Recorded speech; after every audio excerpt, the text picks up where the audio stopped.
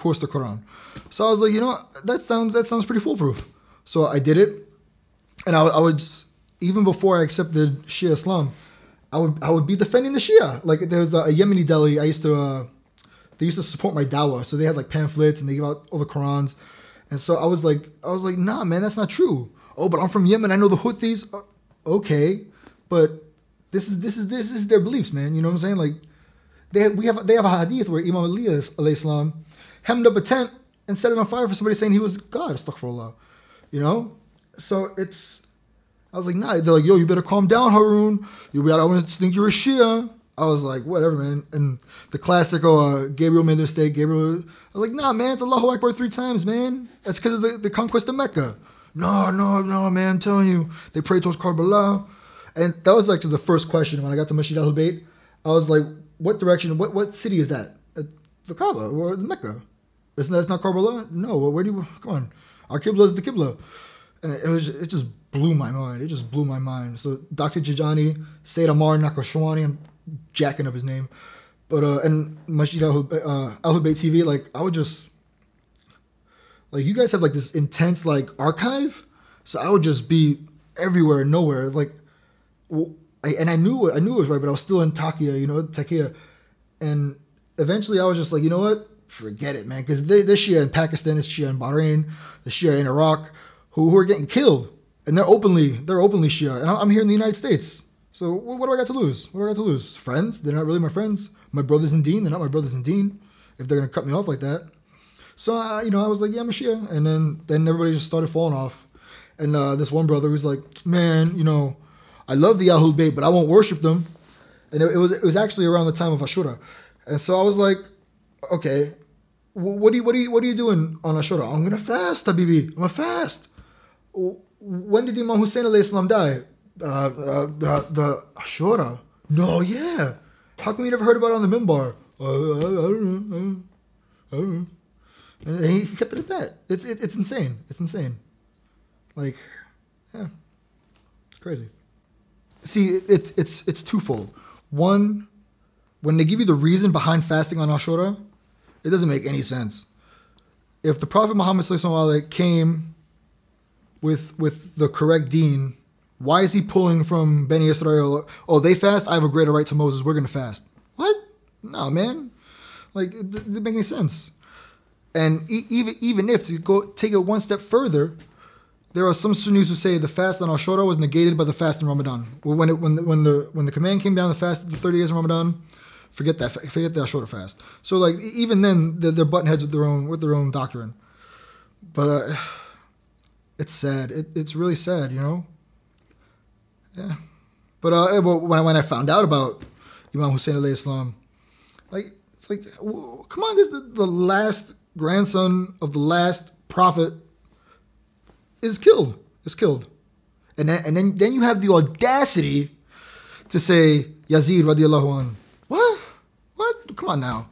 So wait, if Imam Hussein alayhi salam is the master of the youth in paradise, and you guys think Yazid's going to Jannah, that's going to be an awkward meeting. Assalamu alaikum Yazid, no hard feeling, it's a dunya. Come on, what? Doesn't make any sense. Come on. And then like, when I found out about like what Aisha did and Hafsa and Umar, I'm like, oh my God, are you serious? Like, and it's in their books. The man ran away like a goat. It's in their books. Come on, man.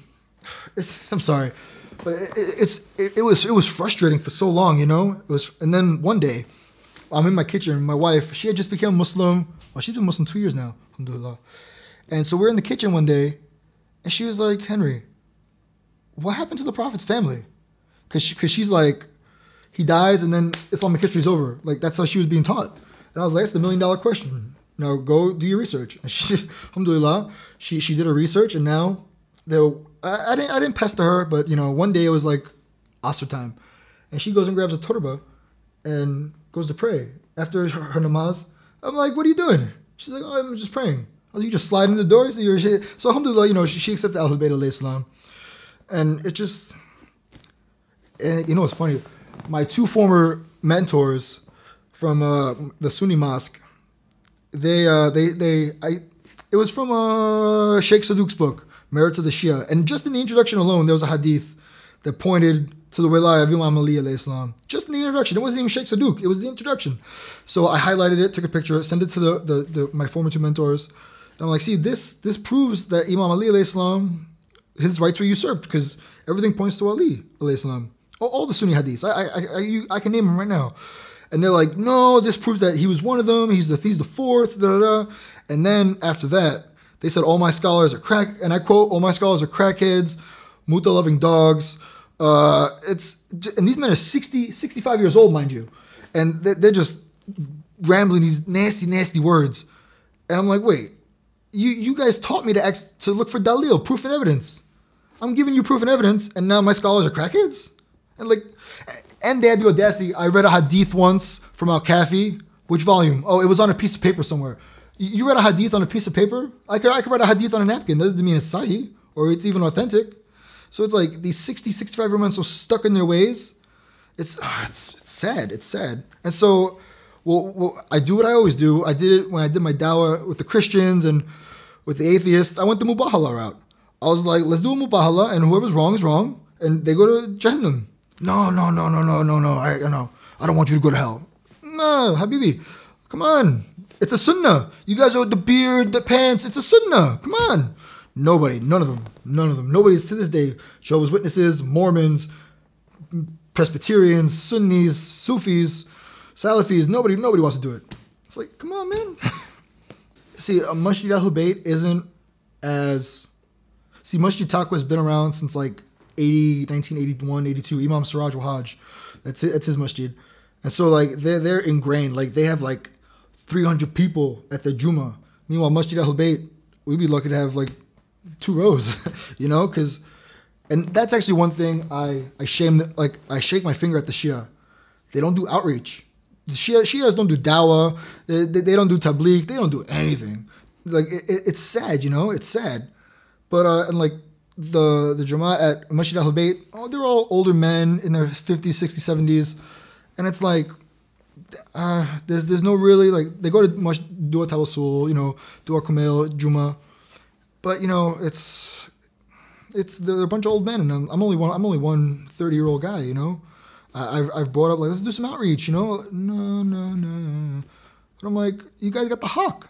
It's incumbent upon us to go and spread. You know, but I don't know. Like one of my goals long term is to like go to Hausa, you know, finish Hausa. Well, you never really stop learning, and like come back to the States and.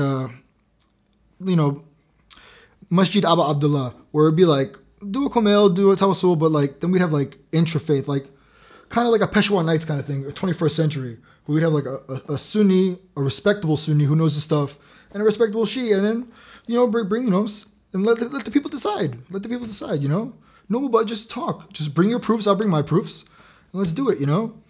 So, but, yeah, that's long term. What needs to be done more?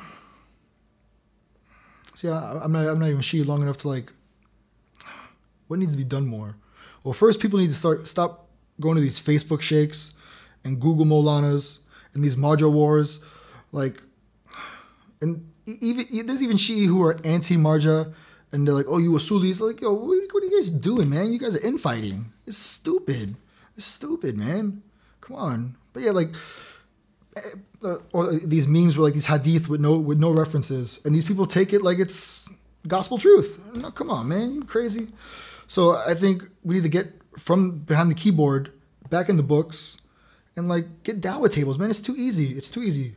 Like I raised $15,000 one year. It was the summer of 2012. I raised $15,000, handing out Qurans in English and Spanish and all these pamphlets. I was on the trains in New York City, the subways. You know, I got called a turncoat. I got called a terrorist. I heard it all. I heard it all. But it's like, I'd be here handing out my Qurans, and there'd be Nation of Islam. You know, like, because the Jehovah's Witnesses, they're even here in the UK.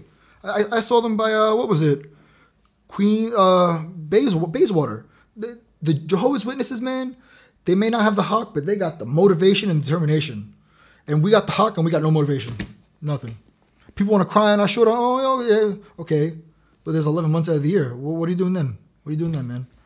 And it's like on Facebook, there's the Revert Muslim Association. It's an open group, and what I've been doing for the last couple of months is I offer new Shi'i and non-Shi'i from Hujjat bookstore here in the UK. I give them the link. I'm like, pick any books you want. I don't know how many you want. I'll pay for it, books and the shipping. And I know 2 people who've accepted Ahlul Bayt alayhi Islam from just that alone. Just that alone. So I haven't done it in a while, actually. It's like 2 months. But from, it's... And there's genuine Sunnis who are like, I don't know anything about you guys. I hear this, I hear that. Then pick a book. Misconceptions about the Shia, it's yours. It's yours. Imamate and Imams, go, it's yours. Like, we gotta pull ourselves up by our bootstraps, man. Like, and I mean, I don't know. You guys are doing it, but then you're only one station. I'm only one person, and we got. There's no unity. I feel personally, and this is my fallible opinion, that we need to point out their books, and because like from what I've read and what I've learned, ISIS was created 1,400 years ago. Jamal, like, come on, what mother kills thousands of her own children? Come on, it's ridiculous. It's ridiculous. So like, ISIS isn't nothing. Daesh is nothing new. It's just a revamped version of what's happened all through history. So we have to like make dialogue with the Sunnis. Be like, yo, it's in your books, man. Ibn Taymiyyah says my blood's halal. Like, let's talk about that, bro. Like, you guys respect Ibn Taymiyyah. Why is my blood halal? Why?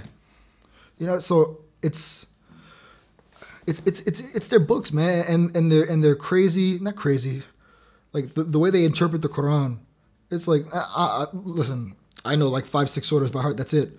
But like, you can't take everything literally. Like, there was actually a sheikh in Saudi. He was like, everything in the Quran is literal. Man's blind, mind you. So somebody was like, yeah, sheikh, but Allah subhanahu wa ta'ala says those who are blind in this life are blind in the next life. He's like, everything's literal but that verse. Because he don't want to be blind in the next life, It's silly. It's silly. And another thing is, like, their books and their leaflets and their translations of the Quran, especially the Noble Quran, I implore everybody to stay away from that translation. I'll get to that in a second. But they got the money. They got the oil money. They just propagate. Well, we're not, like, because of my country's sanctions on Iran, I have to go to a third party, pay twice as much for the books. When I go to Ansariana site, it's pennies on the dollar for these books. But I'm paying £30 plus Royal Mail. Come on, like, I don't know, man. Like, they got the money. They got the money. Gulf states, man. I don't want to bring politics into it, but they just. But going back to the Noble Quran, while I was still a Sunni, there was this. I forget the ayat, but the brackets. Anything in brackets, I usually ignore. But the verse went something like, and slay them wherever you find them, and like use all of the means at your disposal. And the parentheses said planes, missiles, rockets, guns. I'm like, excuse me, Imam, were there planes and rockets in the 6th, 7th century? No. Why? Well, because whoever translated this Quran put it in the parentheses. Oh, they're just updating it, for the modern era. I was like, what was used on the World Trade Centers? Planes. So why would you put planes in brackets in the ayat? Come on, it doesn't make any sense. And where was it printed? Saudi Arabia. Like, I finally got a Shi'i translation of the Quran by S.V. Ahmed. I forget his name. But anyway, that verse, there's no parentheses of like missiles, planes, And even at customs, they were like, so how do you feel about everything going on in the Middle East? I was like, it's a travesty because they're killing my people too. They're like, what do you mean? I'm like, I'm a Shia. Like, they spray paint raw on the door, and they get it. The Christians get noon, and they get slaughtered, and the women get taken into slavery. Oh, I didn't know that. Oh, yeah, man, because these guys aren't Islam. Come on. And even the Prophet ﷺ said, beware of those with the black flag. And what are these guys waving? A black flag. 2 and 2 is 4. Stay away from them. My fault is, personally, and I've even said this to my wife, I know the history, I got all the knowledge, but I still have trouble waking up for Fajr. I learn it, but my reaction and implementing it in my life isn't where I want it to be. So, I mean, I got to keep working. We all